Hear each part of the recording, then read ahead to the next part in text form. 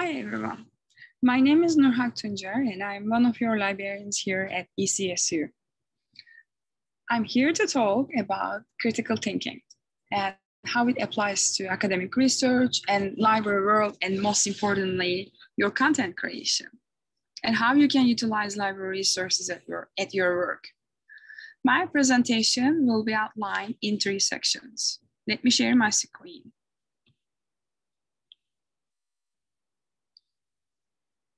Steps to research process, evaluation of resources, and utilizing resources, what should we cite and not cite.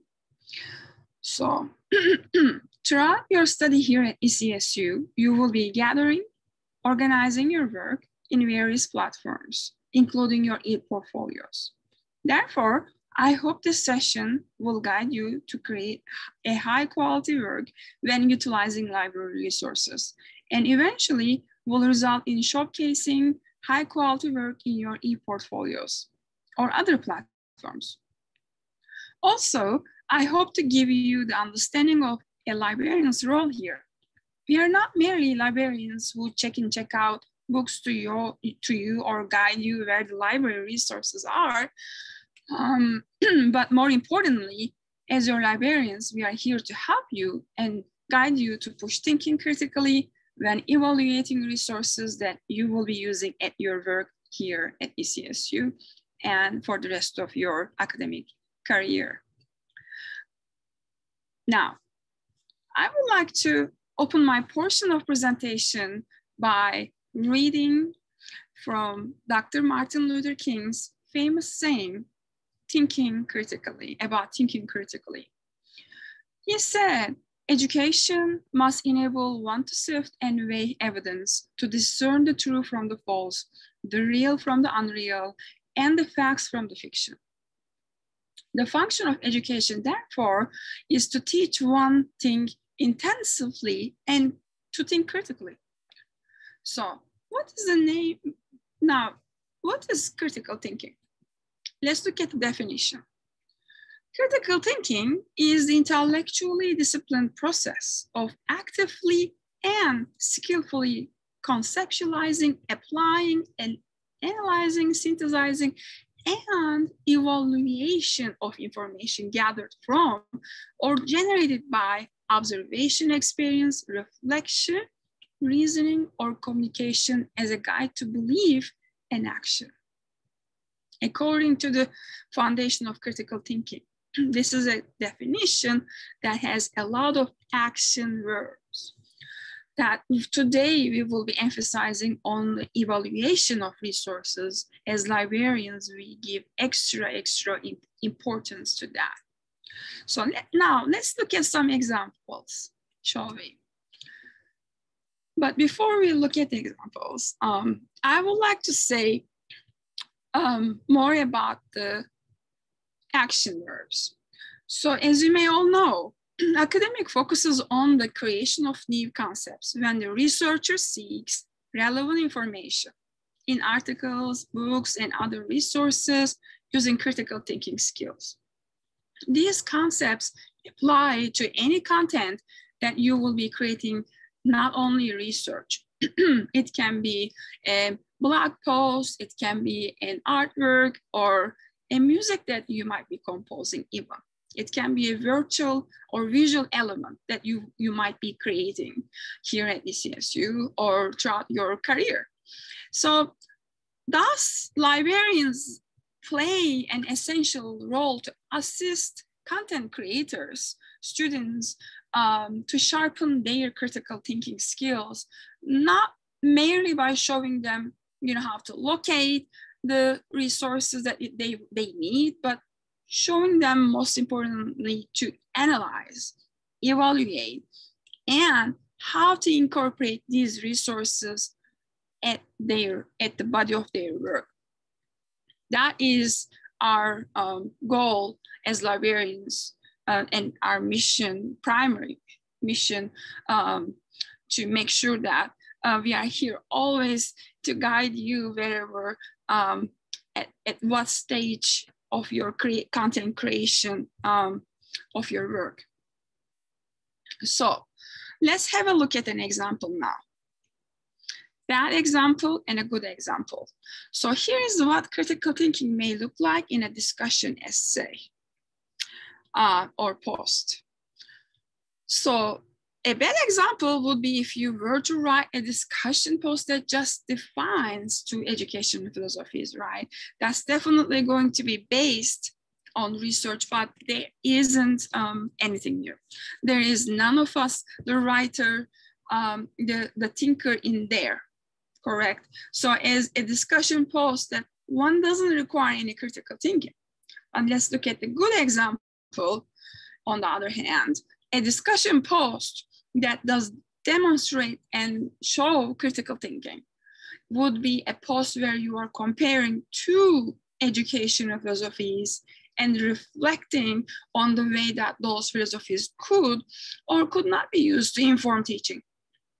And plus, you have a new perspective than the application. So that's tying two philosophies into a classroom environment.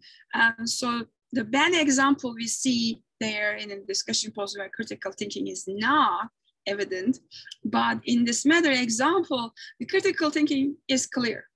There is that new application that we are looking for. So you get the idea. Let's look at some critical thinking red flags and cautions to avoid. Ideas supported with a single library resource, that is a red flag. Sometimes it helps to know, what to do, what to look by, what not to do. If you see any of these cautions, red flags in your scholarly work, it's a little, red flag that there isn't just enough critical thinking yet. So if an essay that you see yourself or any work, type of work that you see yourself supporting an idea, that you have an idea, brilliant idea, but using only a single library resource or any resource out there over and over again as an evidence to support, to back up that awesome idea, then you are relying on just a cited resource, a single piece of research or a resource that is really, really good, but it helps to have that validated or backed up in other places with additional resources, right? You might need more evidence to support your brilliant idea. Next, extensive use of quotations.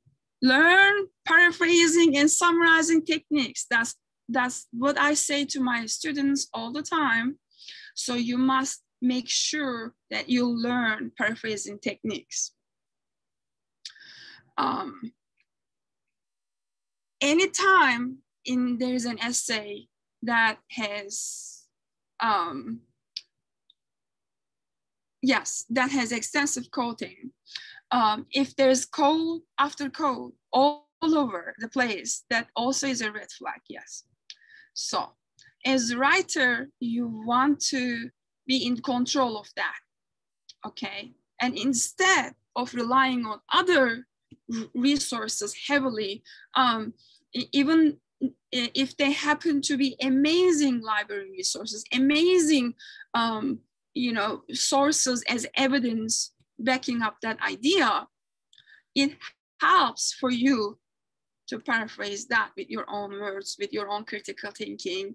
And that's what we also look at that as librarians. We want our library users to use the resources that we provide for them, blending with their own strategies, and with their own words to phrase it and summarize them when they are incorporating these resources at their work. Makes sense? So next one is use of sources with questionable credibility. Okay, So this one is about having sources that have questionable credibility. So if you look at your reference list, that you need a reference list, and there's some kind of iffy sources there and not a lot of named authors, could be a red flag. A lot of sources that come from general websites, not websites of academic journals or other reliable sources. If you notice that you have some sources that with questionable credibility, that means what you are basing your ideas on is a shaky foundation. You don't want to base your ideas on a shaky foundation. You want to have a little bit more solid research here. Today, we will also talk about the evaluation of resources and the techniques of it. And the final red flag that I would like to emphasize here is the restatement or summary of what a library resource just said. This is an important bullet point also, because then you know, if you find yourself just reading what sources said over and over again, it means we are missing that new original thought, right? Your argument, your assessment, your own critical thinking. So if any of these 4 things that I mentioned today, you notice when you're revising your work or reading through a draft, you can say, okay, I think I need to add a little bit more critical thinking here. And so also today, again, we are going to look at how a basic paragraph looks like when we are incorporating a resource by using our critical thinking. Okay, synthesis. I would like to talk about synthesis as one of the important actions of critical thinking, is when we take a whole bunch of elements and we take all of those things and pull them together into something new, into a cohesive whole. So really those independent elements that could be a whole bunch of research, like 5 different articles, and combined with books and other resources. So for example, I synthesize when I read those, let's say 5 articles. It was me and my brain that pulled them together and create something new. I did the synthesizing. We have to compare and contrast to what we need to say. We have to evaluate and interpret the information, and then we still have to use it to create something new, our original thought. Okay, now I would like to talk about the steps to the research process. Research involves applying critical thinking to information when a researcher evaluates the material relevancy and develops a perspective, correct? So the goal is to think critically about the information, not merely repeat its ideas. The research process is not necessarily linear, meaning not in that order. There could be overlapping orders. It's not 1, 2, 3, and cannot, you know, again, can often overlap and not necessarily in specific order. You need to know that. As part of the initial preparation steps of the research process, these steps are essential preparation before starting your research. So the first step is investigating, understanding your assignment, finding a topic to research, identifying a problem, and establishing a thesis statement when necessary before starting to search for resources. Okay. Now I will switch my slides in a second, and we'll show you the library guide that I created for you. But I would like to mention about those steps first. Then I will switch my slides to the library guide. So again, tips for investigating before starting your research are important. You need to know what kind of assignment structures that you are facing with. Is it a paper or discussion post? What kind of format it is? And so then you can establish a solid idea or a thesis statement so you know what you are looking for. Okay, now let's look at the tips for investigating and before starting your research. Now, the type of paper, as I mentioned, the classroom professor's guidelines are very important to know those guidelines and requirements, and identifying a topic is an essential part. Avoid choosing a topic that is too broad. When choosing a topic, identifying a thesis statement will guide you through the research process and help you avoid wasting time on unnecessary resources. That's why as librarians, we emphasize on these preparation tips before even you start looking for resources. The topic, what kind of keywords that you are using, what kind of thesis statement or the direction of your goal when you're writing your paper, and what kind of, again, synonyms of keywords that's related with your topic.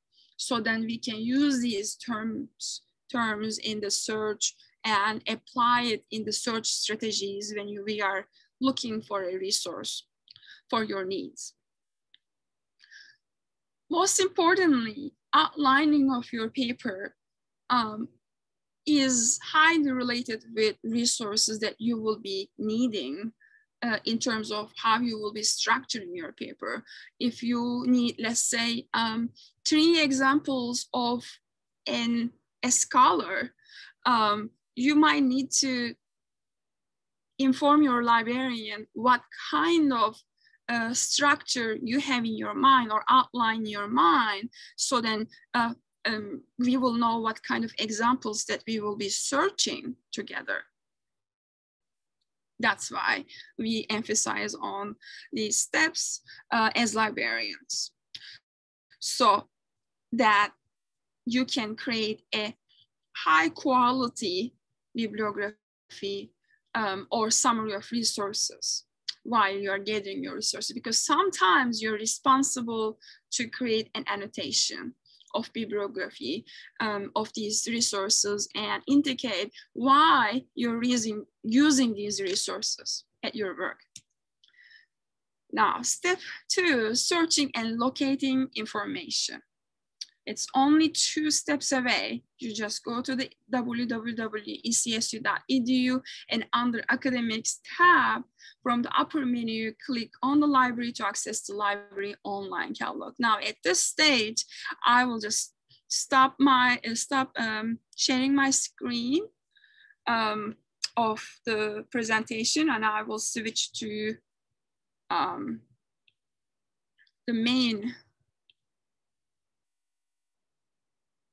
Wow.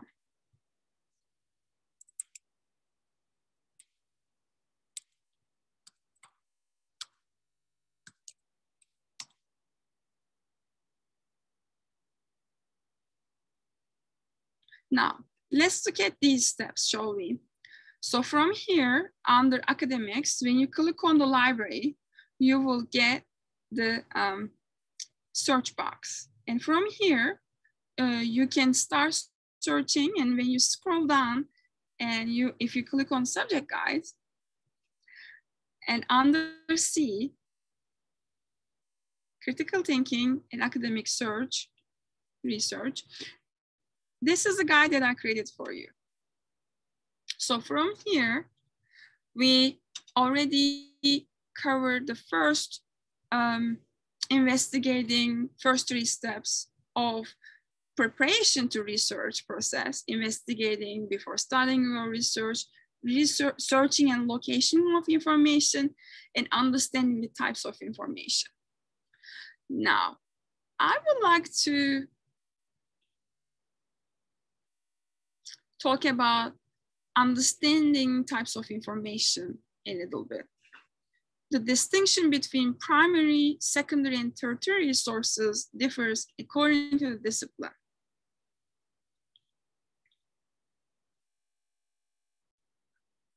So here's a basic structured explanation of types of information. Note that examples are not limited to these listed below. These are primary sources. That could be journals, conference proceedings, oral history interviews, secondary sources, and tertiary resources, which are textbooks, and these are distillation and collection of primary and secondary resources. And there are some tabs here, when to use articles, and there are selected library databases, and a note on peer review. What it is that have been evaluated by the writer's professional colleagues or peers. Need a reminder on the peer review process. There's another library guide that explains that I created for you. So types of periodicals differs by the format and audience, authority, usage, and these are some examples. For example, the Times magazine or the Atlantic is one of the popular magazines here, but on the other hand, the New York Times, again, there's newspaper, New York Times. When you look at it, it refers to a much more general audience, but on the other hand, a scholarly peer-reviewed article audience is more knowledgeable scholars in the field. Language is more technical. And scholarly journals are written by researchers, academics, scientists, professors, etc. And there are some videos here. I put here short videos explaining information cycle and types of information. Same for books, when to use them, and there are some ebook databases links that I provided for you here. And the types of information according to disciplines. The types of information may vary across the disciplines. Again, as I said before, it's important to identify the purpose of research as well as the methodology of research before even trying to locate primary or secondary or tertiary resources. And here's an information timeline. And let's look at the information timeline to understand the types of resources better. As you see, social media within minutes, news sites, TV, radio, daily newspapers are within days, and weekly magazines are produced within a week. Monthly magazines within a month, scholarly journals, it takes maybe more than 3 months to get published. And for the books, it might take much more longer. And it's at the bottom of the information timeline. Next, I will be talking about evaluation that I would like to emphasize on, and that's probably the core of the today's session. Evaluation is one of the significant steps of the research process. If you're not evaluating the resources you will be using in your paper or any work, then it will slow you down. You need sufficient well-evaluated resources to support your research thesis statement or your goal. While searching for the resources you need, it is important to remember there are 5 tips: currency, relevancy, authority, accuracy, and purpose. The source is out of date or too old, that's a red flag.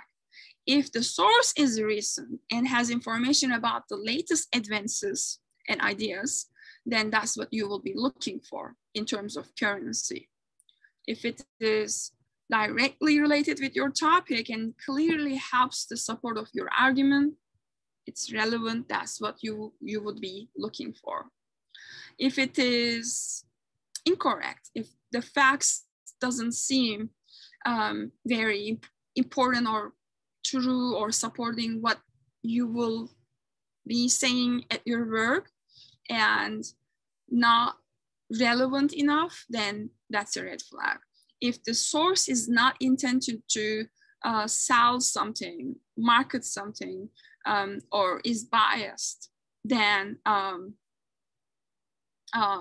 that's something that you would be also looking in terms of evaluation parameters. So please keep in your mind this library guide that I created for you and all of these 5 tips that will guide you. Make sure that you are asking the right questions. When was the information published or posted? Has the information been revised or updated? And what to avoid and what to look, basically. And there are a couple of exercises at the end of each tip that I designed for you from our library resources.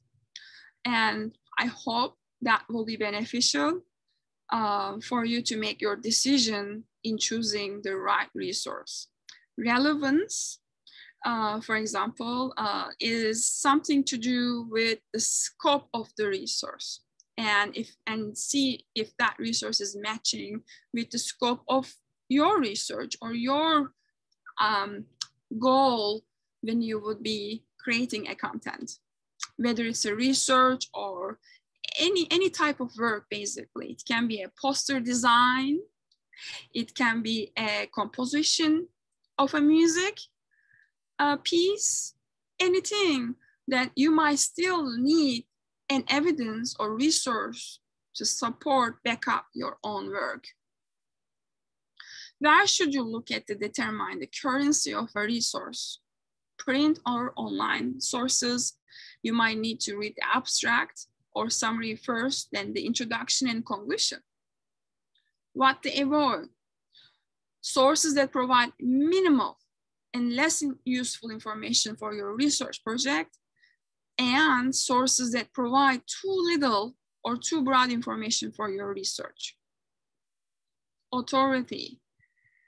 Authority has something to do with if an author is an expert in his or her field. What are the author's credentials or affiliations? Is the author the interpreter of the information or the original creator of the information? Look at the organization or body that published that information. Is it an authoritative publishing platform? Is it a peer-reviewed journal or not? Does it have an explicit position or biases? You know, in today's media, for example, there are cited newspapers and there are uncited newspapers. Knowing which one is free of biases and free of cited views helps to determine the authority aspect of a resource, and thus will help you to choose the right resource that you need. Accuracy. Accuracy has something to do with asking questions of the list of references cited in the work, for example. Does the list of references include scholarly names, sources? And again, are there any grammar mistakes or typos? Is the text poorly organized? You need to avoid sources that are poorly written and needs editing. Sources have no reference list cited to prove the information is correct. Sources with grammatical and spelling errors. Sources that are opinion-based and full bias and lacking facts. Those are the things to avoid. And there are some examples that I provided for you here. Lastly, purpose. Purpose is, it gives a reason for the information to exist in the first place, and knowing why the information was created is a key to evaluation.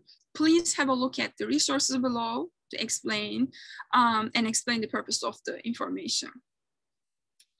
You can say, for example, number 4 is a movie review site. Number 5 is an American Society for Nutrition. Those are the purposes at first place why these resources are created. And what to avoid. Sources that are primarily opinion-based without facts or statistics, and sources that are primarily concerned with selling and full of advertisements. Those are the items that you should be avoiding to use at your work.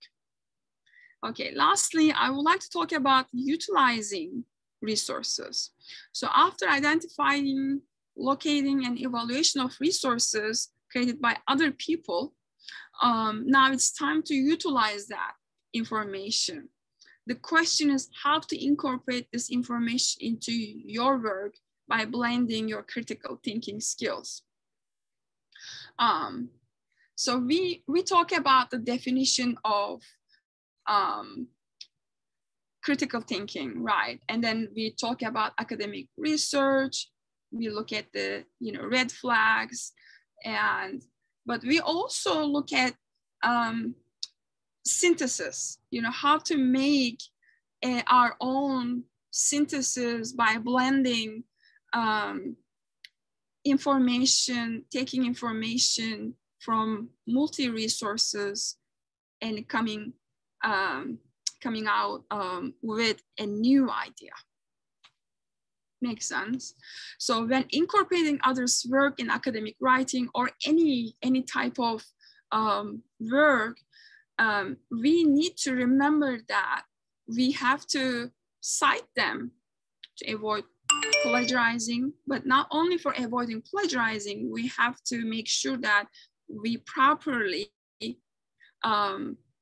use our own wording to cite them, but at the same time, we have to make sure that we follow the appropriate citation style and according to the right discipline in which you are writing.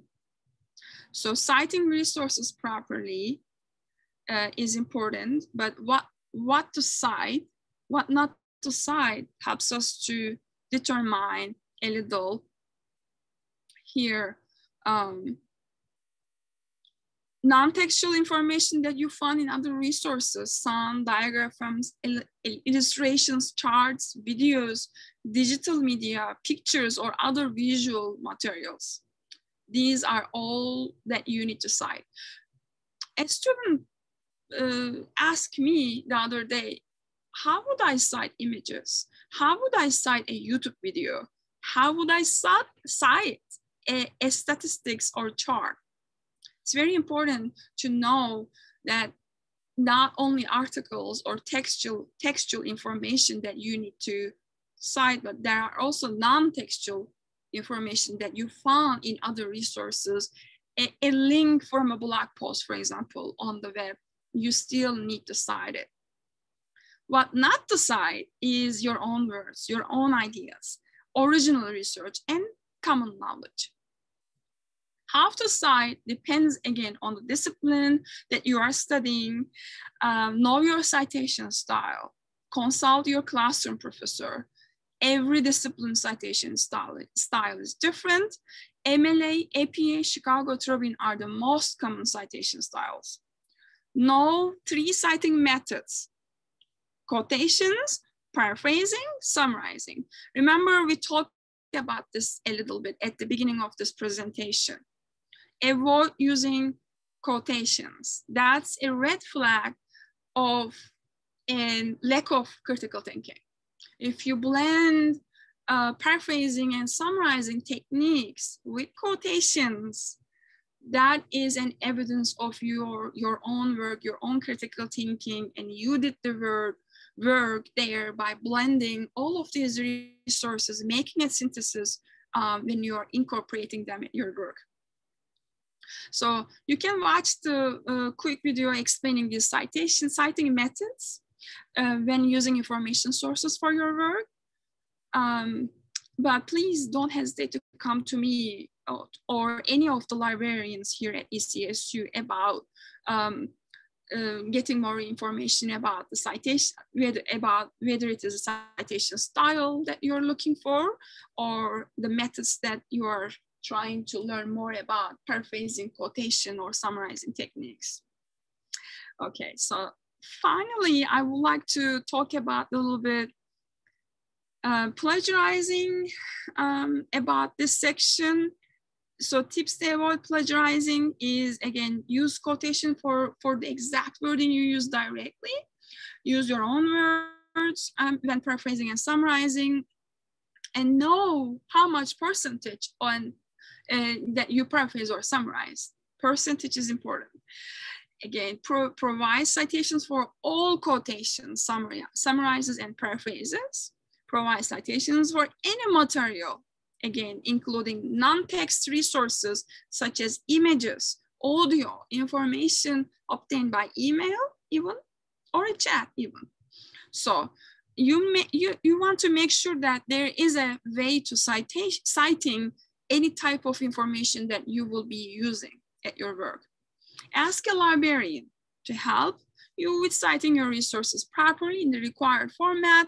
When in doubt, if it is a piece of common knowledge or not, just cite. Avoid oversighting. And it is another form of plagiarizing. Make sure to incorporate your own ideas with the citations and explain them. Now, speaking about explanation and analyzing the citation, explaining and analyzing information you're citing is the most important part of your research process that lets you incorporate your own critical thinking skills. It basically lets your reader see how to combine your own ideas with the existing research in the field. After introducing the information, you must always state why you're citing your research, and connects us to the beginning of this guide. Remember the evaluating resources according to your research topic section and why you choose these resources in the first place. From the carefully evaluated resources that you gathered with the help of your librarian, now it is time to identify some sections that mostly support your thesis argument. Take notes while you're identifying these sections and make sure you remember where you find these sections. Think about citation embedding in your paper in 3 steps. Introduce the citation first, tell us who is the author, and the idea claim that your citation will support. Cite the citation using one of the 3 citation methods, as we mentioned before. And this is the part that contains solid facts that stand as evidence to back up your point. And lastly, explain how this information supports your thesis in your own words, using your critical thinking. Indicate whether you agree or disagree with the information you cite and explain how it connects to your own standpoint. Again, this is highly something to do with we just discussed in the evaluation section. When you're evaluating a resource, when you're searching a resource and make a decision to find a resource, you look at certain things, the bibliography of the resource, who wrote it, those five tips that we discussed: accuracy, relevancy, authorship, purpose, all of these, and now will come in handy when you will start explaining the citation and giving a reason how it supports your thesis when you're embedding those resources in your work. So this is a basic famous paragraph burger. I didn't create this. This is an example from citation sandwich that I got from Tacoma Community College Library Research Guide. And this is a basic paragraph that has these 3 layers. So the first layer is introducing, and then the second layer is putting the citation from another resource. And the last layer here, as you see, is explaining that evidence, the fact that supports your critical thinking. And the last layer is the most important part, actually, because it is your critical thinking, your synthesis. Basically, you're explaining there that evidence that you found. I would like to also, in my last portion of presentation, will show you some resources that I selected for you. about critical thinking. There are 3 books that I selected for you here. 4, sorry. And the last one is Rethinking Learning for a Digital Age. And there are also videos on critical thinking that I put here. And the last one is What is Critical Thinking? And Critical Thinking and Problem Solving.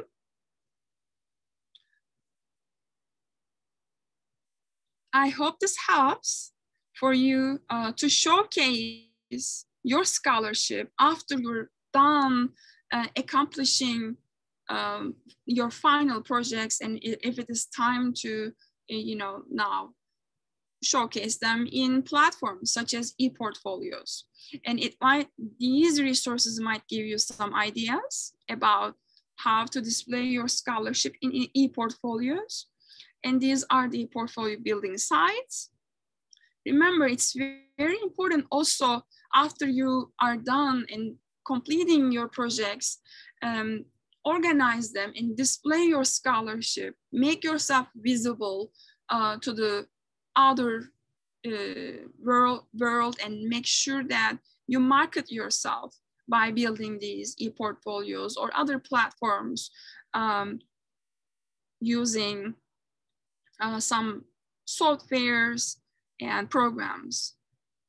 And these are also cloud resources for e-portfolios useful for storing additional content. Okay, this concludes my presentation today. Please don't hesitate to get in touch with me. I'm your librarian, one of your librarians here at ECSU. I am located at Fine Arts Building, 2nd floor, room 234. My name is Nurhak, and thank you so much for attending to today's session, and thank you so much for your time.